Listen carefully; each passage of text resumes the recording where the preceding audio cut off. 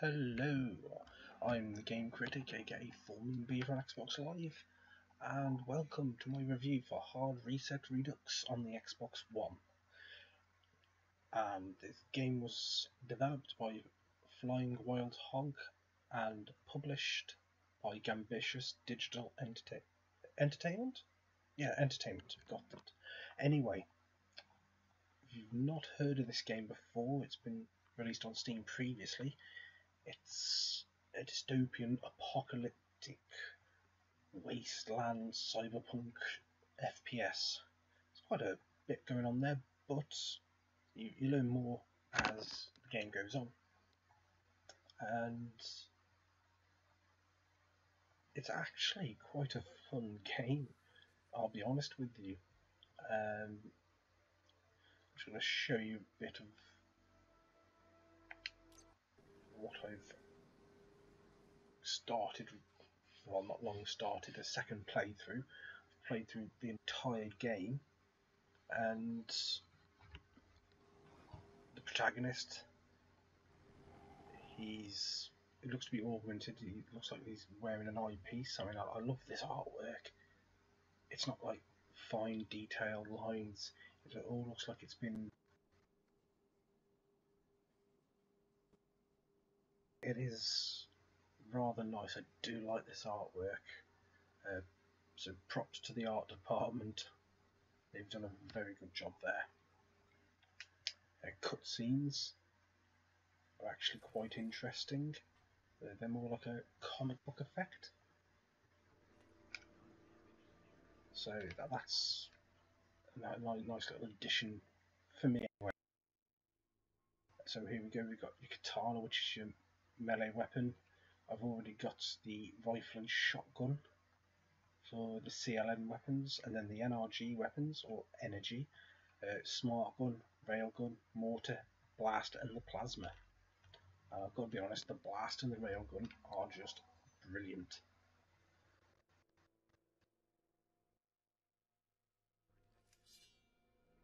Like, what's that game? Shadow Warrior, that's the one. That was a fun game. Fun. And what should we do? We'll get the blast item.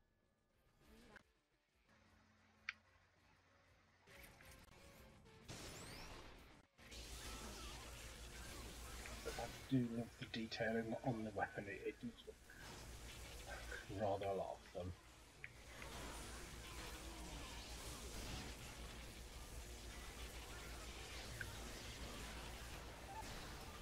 And you'll see me unlock but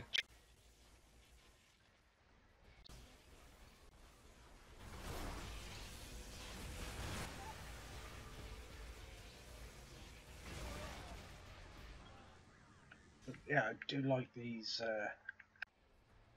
quite tricky, but you've got too much you can use. Unlimited run, so no, that's quite handy.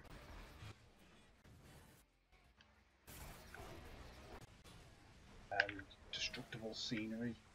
It's not fully destructible, but you do get the explosive barrels and gas canisters everywhere. You can just, yeah, it is just in the centre. You've always got something around you to destroy, which, you know, you get like big ammo pickups here on the left hand side of your stats, where your health bar is and all that. So that's quite handy to have. And go and have a look at the upgrades. You've got your 5 CLN,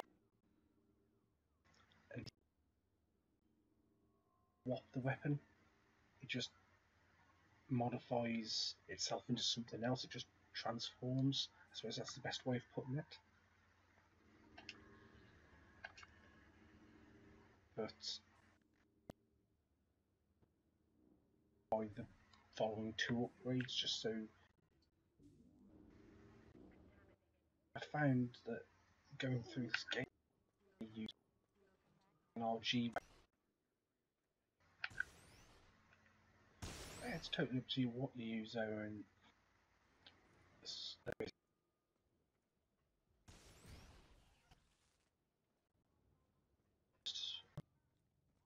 was coming.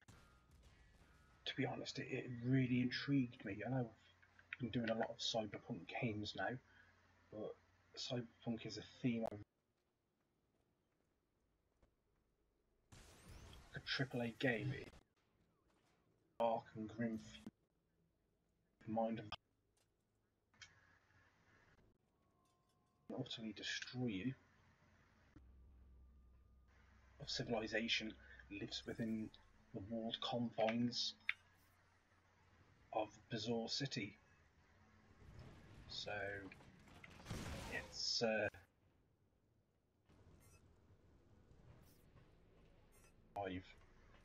bit like that, aren't we? Other things, the explosive barrels in the environment electrocute everything around it for a short period of time. Like you don't just get to it very soon. You will get inundated with them. They will swarm you, and they are unrelenting, which mindlessly blows. And coming to the end of the level here, level again to try and bend the little stat screen. You got how long it took you, how many of the secrets you found, how much nano you collected, and as you can see, all the other stats there, and you just want to improve your score. I mean, you see there I've got 337 out of 500 points for that level, and for me that's just not good enough. I want to hit at least 450. So I obviously haven't done enough environmental kills, and maybe the damage received was too high, didn't destroy enough, bring it down as well as time it took me. So you know, there's all them factors to consider. So that's always something worth taking into account. You're going to get a lot of replay value. So I'm going to show you the next chapter, but I'm going to leave.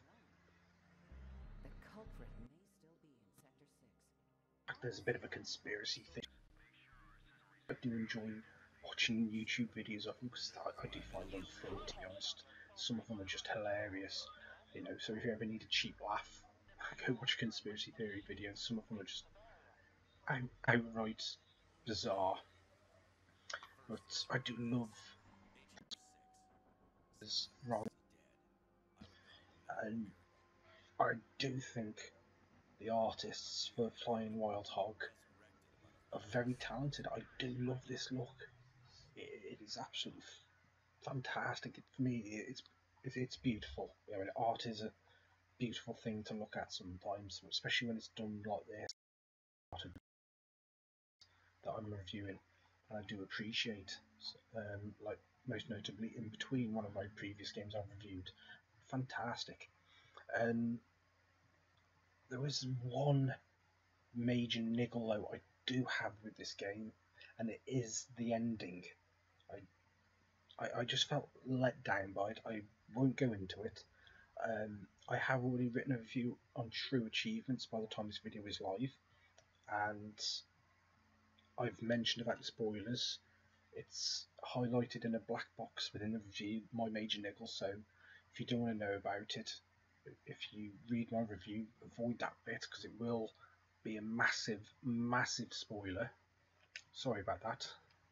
I just realised I haven't pressed the button to continue the game, so apologise for that. But yeah, it is a big, big niggle, and I did feel a bit disappointed. So that was one thing that will lower the overall score, and it's a shame. Or whether they're just waiting for like a sequel, perhaps, or maybe adding like a DLC storyline. So yeah, hopefully they'll be able to address that, because all the game itself is really, really fun playing it, especially shooters. And there's no online, so you don't have to worry about a dead community within the first couple of weeks, like a lot of games are, sadly.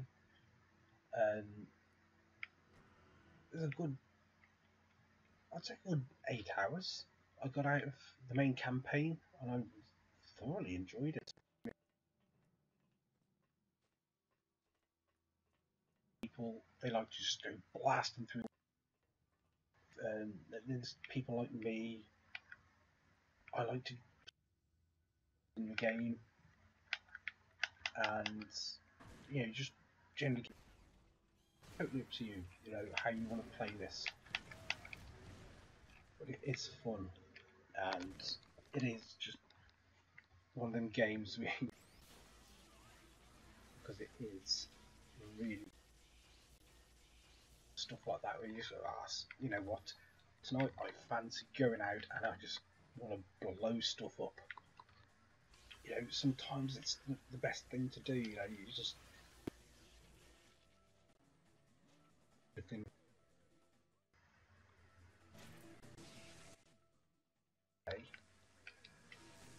there is not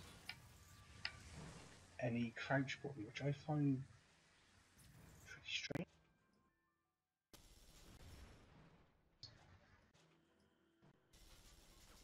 Killing or games that don't have crouch buttons. What's the world coming to? Anyway, that's it. Boy, I'm not going to tell you how to pretending to be frustrated. I've already completed the game once. But anyway, summarising my experience with Hard Reset. There was lots of barrels to blow up, gas canisters, or conventional like shotguns and rifles.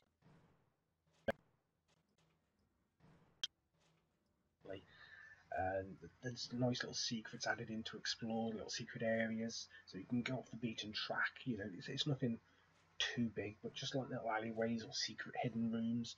I think that's great. Just little bits to add more to the game, a bit more depth.